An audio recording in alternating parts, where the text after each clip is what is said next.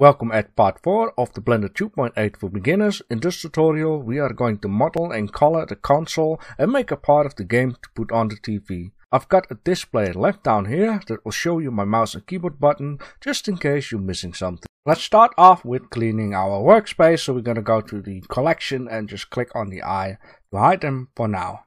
Let's spawn in a cube with Shift A.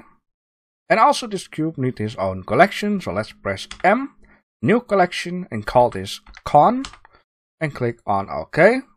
Now we need to take care that the middle orb is down at the cube, so let's go in the front view with numpad 1, go into edit mode, let's press G for move, Z to lock it, and hold our control to move it exactly onto the red line. Let's go out of edit mode and now we are going to scale it down, so press S for scale, press Z to lock it and hold your control and move it something like this would be fine. Let's go to the top view with numpad 7.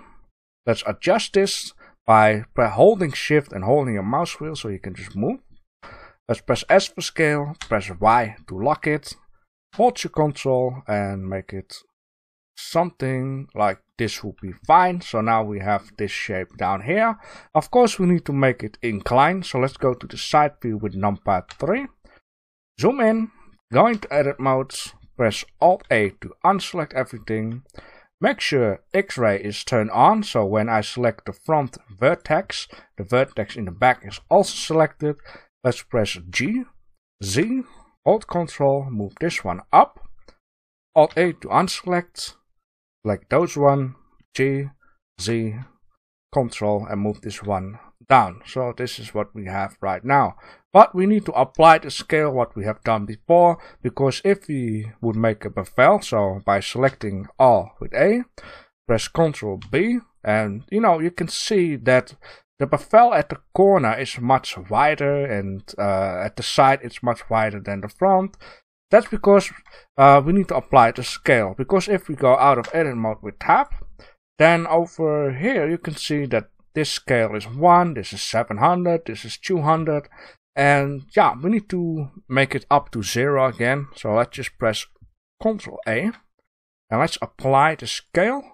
And now you can see everything is 1 again. When I go into edit mode, we press Ctrl B, that you can see all edges are the same. But we're not going to make these edges right now. We just want to make the sides being cut off, so it looks like a YouTube play button. What I'm going to do is press Alt A to unselect everything, and the only way to do this is just like what we done with the TV. We need to add in some extra loop cuts.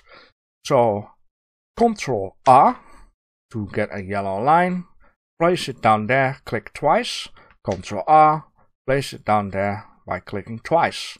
So now if I hold shift and make drag selection box by clicking an empty field and drag it all over the place, and would press Ctrl B, then we can just make these nice cut off corners here. But we cannot really see what we're doing, so I'm going to press escape to let them go and go to the top view with numpad 7 and press Ctrl B again. And now we have more control about what we do. So I already figured out for me that 3 blocks, would be fine of cut off corners. Of course, you need to eyeball this out yourself. What you can also do is make the length of this one the same as this one. And it's kinda okay. So this is what we have right now. And we're going to need to remove those extra loop cuts. So what we're going to do is hold Alt and Shift. Click on this line and click on that line. Now something went wrong here, so I'm going to press Ctrl Z. Going to do it again, probably because these 2 lines in the back and the front are onto each other. So Alt Shift. This line is what we want to have, so this is what we have here. And then I'm going to press X and delete vertices. The next step is going to be important because when we close this gap up, we want to have loop cuts going that direction and not this direction. That will make sense later on. So what we're going to do here is I'm going to select these vertices and press F. Select these vertices, hold shift to keep them all, press F. And now, like these ones, press F, select 2 of them and hold down F, and now we have filled in the blank. Very nice, right? The next thing we're going to do is add in 2 extra loop cuts. Now I did said I don't want them to be like that, but yeah, it makes sense to make them like this, because now we can use one square and another square to make the inputs for the joysticks, and if these are at the side, then we need to create 2 extra ones, and it doesn't make any sense. Maybe this makes some sense, I hope. But you can kind of see that these lines are not very nice. If you feel triggered by that, what you can do is hold Alt, select the whole line, then press S for scale, press X to hold them, and when you move your mouse, you can see, you can kind of make them straight. We have done this before. We're just gonna press 0, so we know 100% sure it's straight, then click once to let it go. Let's do it with the other one too. So hold Alt to select this line, S, X, 0, left click. Beautiful, right? Now, the reason why we, done this also is because we need to make a arrow thingy onto the top. Just gonna turn off X-ray. I'm going to hold Shift and select those 2 vertices. I'm gonna go to the top view with numpad 7. I'm gonna press S for scale and just move them about. This would be fine. You can see it worked out perfect. Then I'm going to press Alt M and merge at center. So now these 2 are merged together. Now I find this part of the arrow a little bit too big, so I'm going to hold Shift to select both of them. Go to the top view with numpad 7. Press S for scale and just make it a little bit lesser. I think this is a better looking arrow. Now hold Shift and select also this vertex. Go to the side view with numpad 3. Turn on X-ray. Press E. And now when you press E to extrude this part, you can see it's like inclined. That's something we don't want. So just press Z and now it goes straight. I'm gonna hold Ctrl and do something like this. And now we have made some detailing to that. Now the next thing we are going to do is add some extra bevel onto our console, because the side here is way too sharp, and we can use some extra detail onto the arrow too. I'm just going to turn off X-ray so things are more clear. I'm going to press Alt A to unselect everything. Then I'm going to press Alt and select this line, hold Shift and also select this line, so we have the whole line selected. Press Ctrl B. And I'm just going to give it a little touch of a bevel, just like so. Yeah, that's perfect. Absolutely fantastic. Let's go out of edit mode with tab. Now, it's not very clear to see what's going on down here. That's because our view, or at least my one, is still on depth look. So, let's go and put it onto viewport shading to get this clayish look again. So it's a little bit more clear what we're doing here. Now we want to add bevel to the outer edge. We're not going to add one here because, this itself, when I go to the top view, isn't too sharp of an edge. But this one here is very sharp. So let's go into edit mode with tab. Now we once again get this problem. If we would select this whole outer edge and the one below, then we also get between in. We don't want the between in. So we need to add in an extra loop cut. So let's press Ctrl R.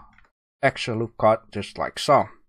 So now if I would hold Alt and Shift and select both lines, I don't select the one here in the middle. But as you can see, we didn't select the whole line. So let's go around while holding Alt and Shift. That doesn't work. Only mouse wheel to move and then hold Alt and Shift. That will work better. Just when you select, hold Alt and Shift. Okay. So now I've got it selected all the way around. Let's press Ctrl B, move our mouse carefully to the outside, and now we have created a nice bevel all the way around. We need to remove the line in here, so let's press Alt A to unselect everything, hold Alt, select the outer line, press X and delete vertices. Let's hold Shift, So we can select all vertices like this. Press F to fill in the blank. Press 2 vertices and hold down F. And there we go, we already prepared it. So now our console is starting to get shape. It really looks like a YouTube play button. I really like that. So let's zoom in and go into edit mode with tab. So now we need to add in a square within a square. So what I'm going to do, I'm just going to change it to face mode, select this face, put it back to vertice mode. Now I'm going to press E of extrude, but this is not what we want. We wanted to scale it inwards. I'm going to press escape to undo, press S for scale and move it inwards. Let's go to the front view with numpad 1.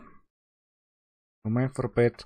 And then I'm going to scale this down with S, Z.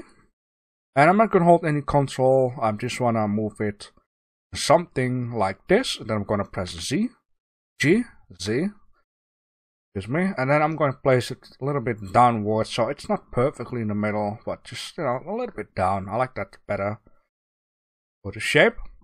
Alright, so now an important part will come. We need to make the input a different color, right? It's going to be black, but we don't want this to be attached to the console. That's going to be red. So it's more easy to color this. But we cannot just press Shift D and then extrude it, because if we remove this face here by pressing X and only faces, we need to place this down here when we're done with it.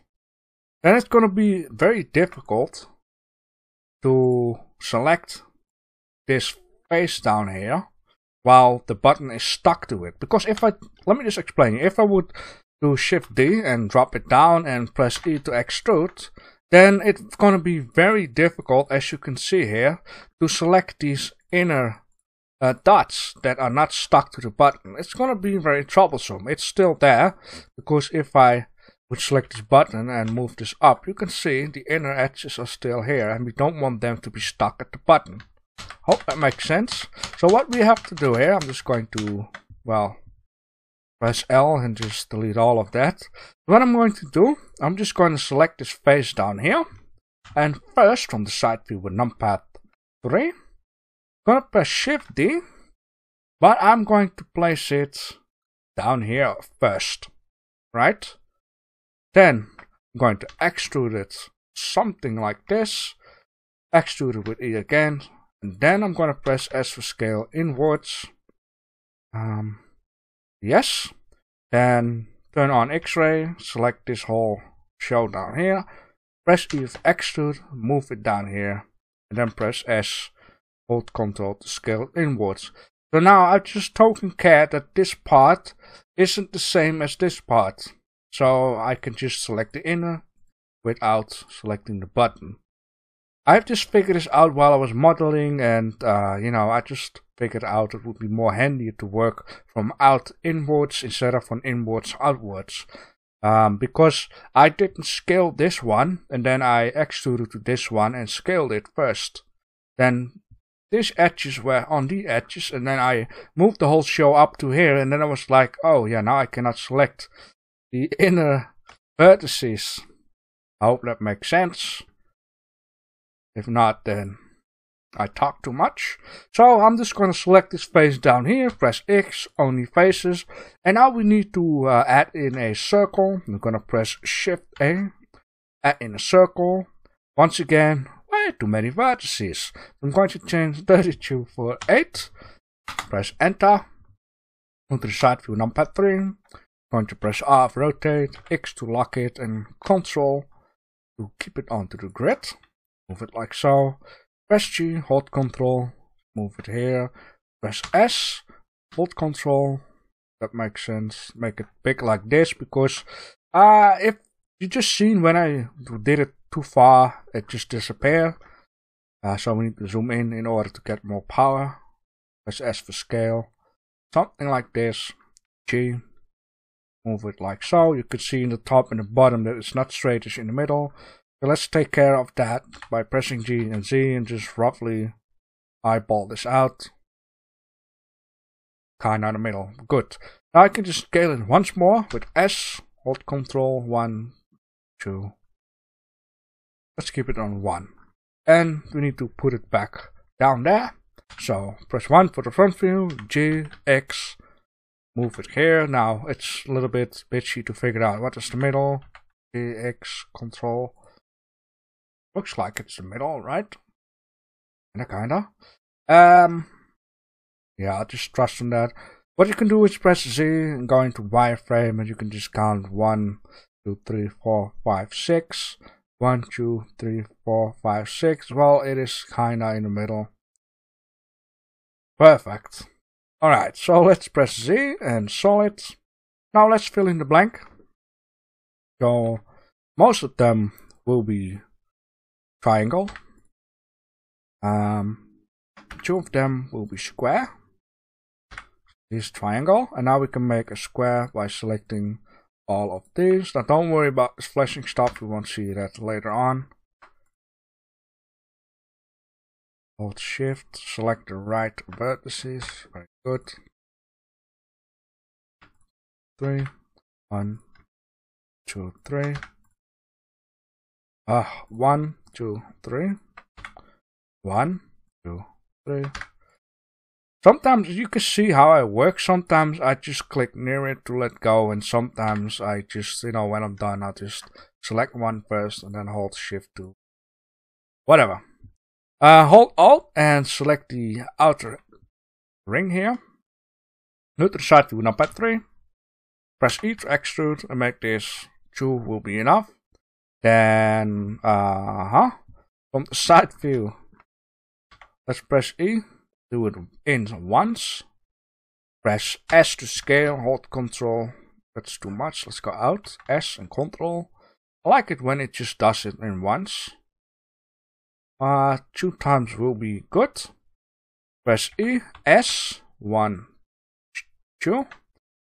E, S, hold Control, 1, 2. Will be fine. Side view.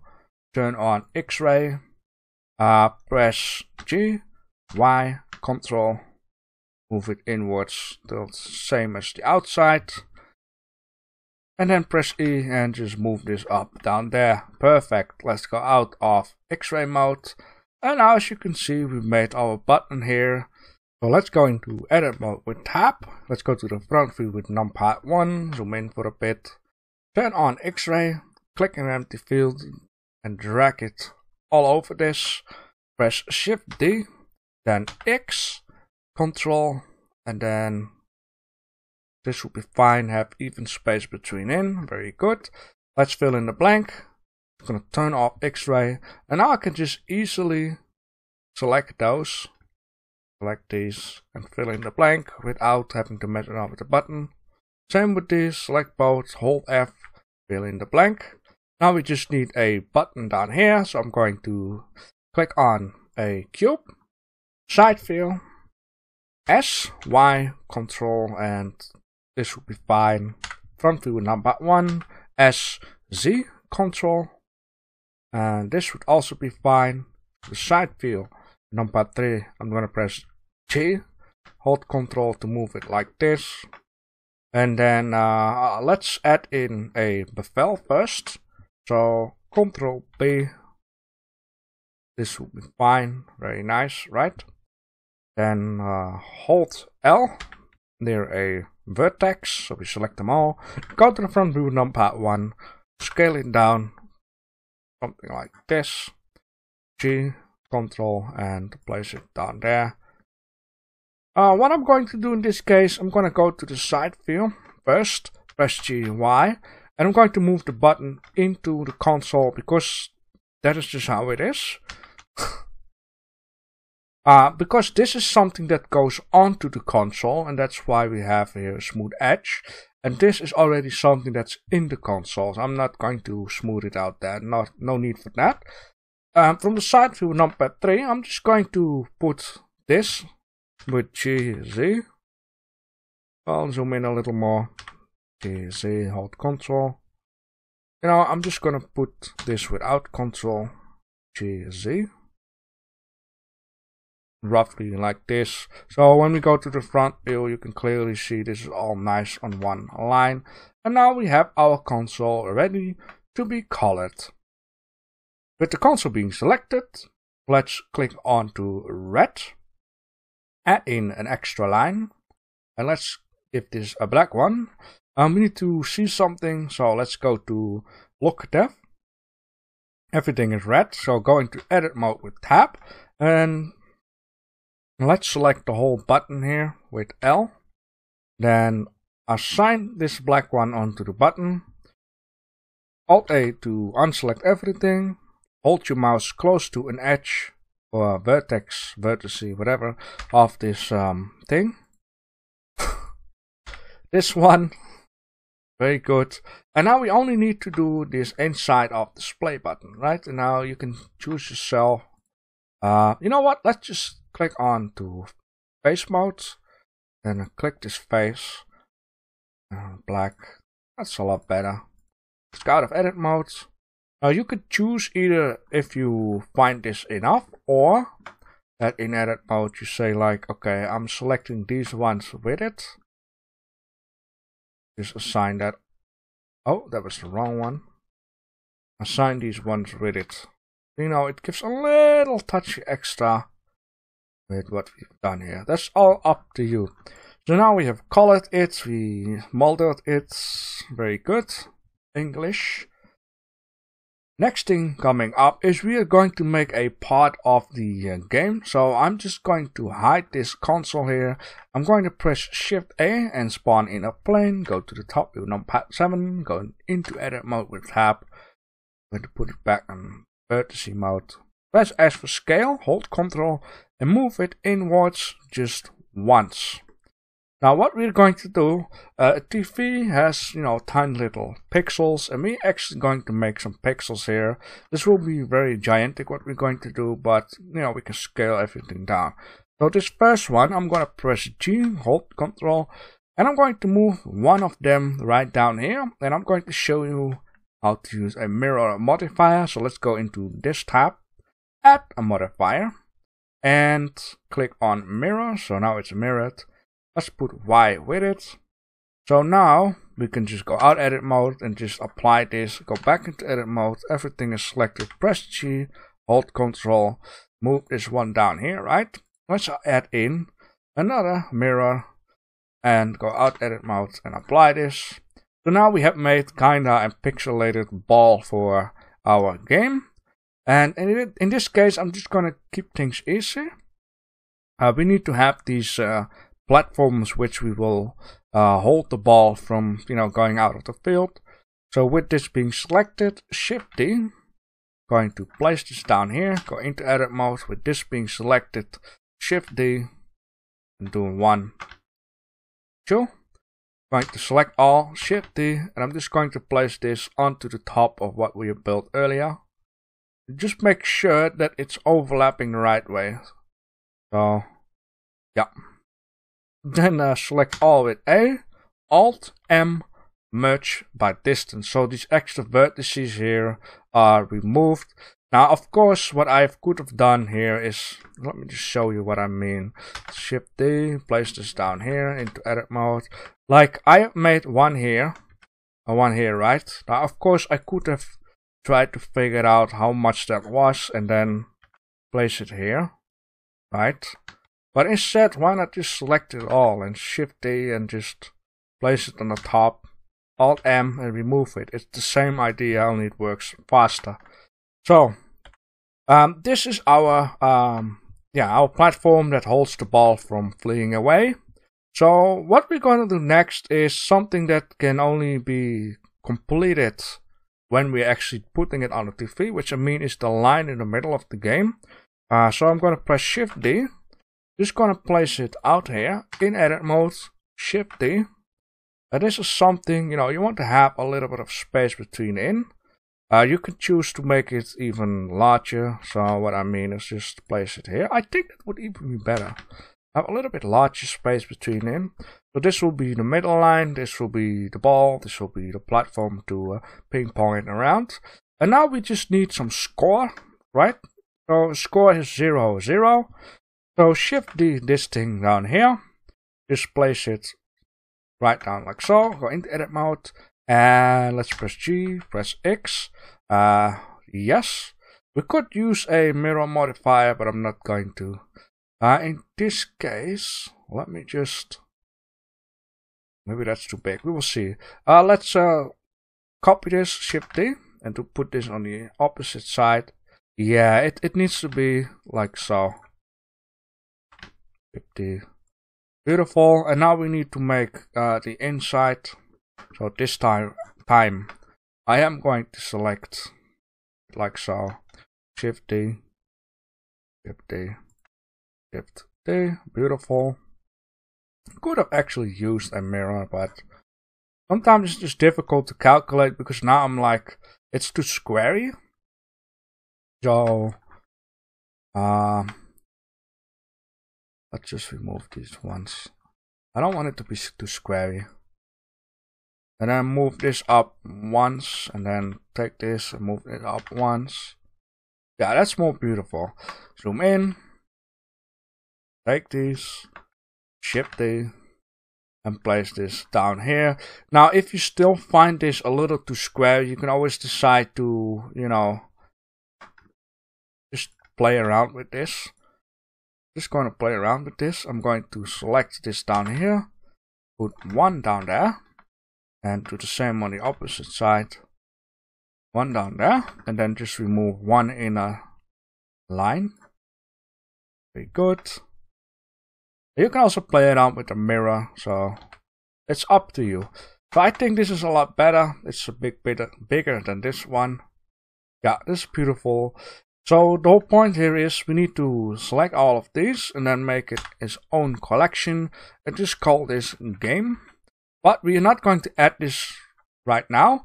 We need to do this at the end because we are going to need to make use of the render view. I need to change the name, please. Very good.